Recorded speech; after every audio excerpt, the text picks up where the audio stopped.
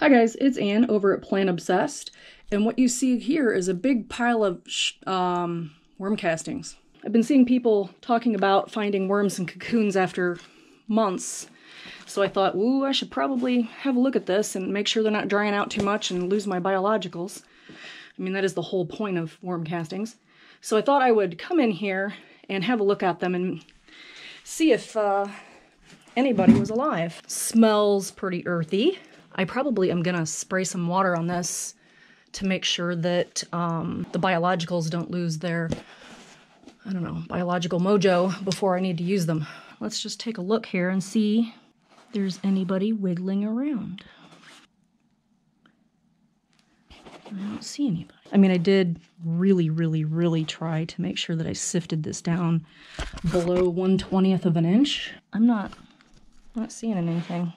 I'm not even seeing any mites, springtails. I don't see anybody wiggling around.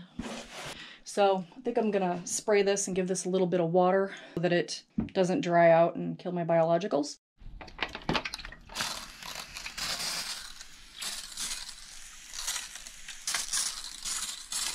I want to make sure that there is at least some moisture in there. I'm not going to get it wet by any means, but I do want to make sure there is some, that is something that the microbes need in order for them to stay alive so they can help my plants later on this year.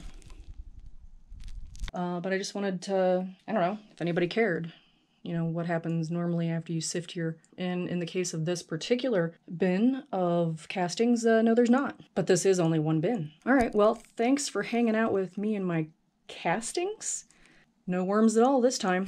Sorry, guys. Well, give me a thumbs up just for the information purposes.